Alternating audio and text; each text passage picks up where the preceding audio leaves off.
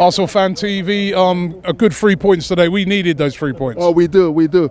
And you know what? People should stop saying that Swansea was an easy team. You know, for the past 3 seasons or 4 seasons now, anytime they come in here, it's always a tough game. They always give it to us. So they should give them.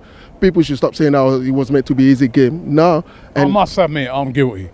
I thought before the game they would be quite an easy. You know, looking at what Swansea have been doing this season, I thought to myself this was going to be easy work today. But no game in the Premier League is easy work, is it? And if you look at this way, look at the last 2 games they've lost. I mean, they did lose their last 2 games, and obviously I knew that when they're coming over here, they'll make sure that they don't lose today, and that's what actually will happen. You know, and well, obviously we did concede the first goal, but people were kind of thinking that, you know, at what point I was sitting up there saying to myself, "Oh, would it be the end? Would it be the end?" But I like the second half, you know, the positiveness, you know, the way we came out, the full spirit, you know, coming out and start attacking and playing. You know, I did love that one. And I just want to say some quick things. First of all, commiseration to the Spurs fans anyway, people like Paul, Richard. And against City, do you know what? Let's be positive. Against City, well, I know they're playing okay anyway, but today, guess what? Okay. Mo just said to me that they considered 2 goals. It was 3-2. So hopefully we should be able to score against them. And against Spurs, here, Spurs, rubbish. You can't do anything, man. Trust me. Yeah, I mean, to be honest, the first half, it's been a typical first half this season. We tend to be a bit slow.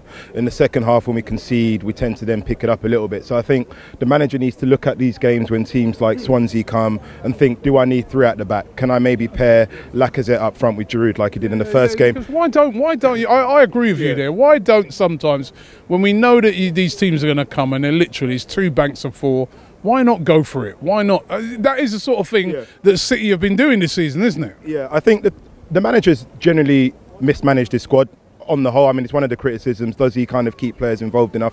I would personally like to see Giroud play a bit more. I mean, I know Lacazette gets a lot of praise because he's a new signing, but I haven't seen enough of him yet for me to really justify why there's a big clamour. I think unless he scores... He just got into the team, though. So just give him a bit of chance, I know, but a bit of time. If you come in to be the missing article, and it's not a criticism on Lacazette, but it's saying unless he scores, I don't really see enough. I know he makes a lot of runs, but it's the same criticism we say of Theo Walcott.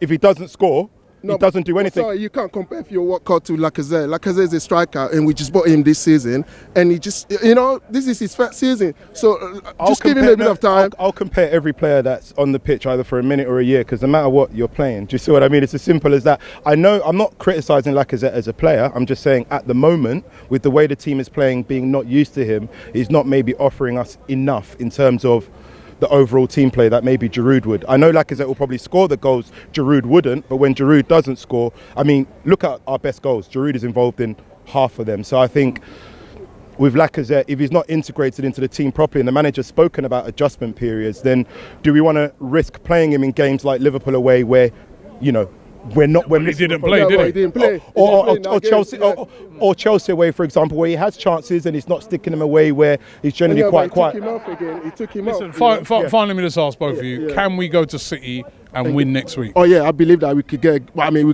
do you know what? I'm not trying to say, well, we should be able to win it, but at least we should be able to get something out of that game anyway. If we can bring the spirit of the cup finals, where it's the team performance and not the individuals, then of course we can. Obviously, City. What do you do? Do you either sit back with City or do you press them from the front? I mean, whatever tactic, it's difficult, but we can do it. Will we do it? That's why we turn up every week.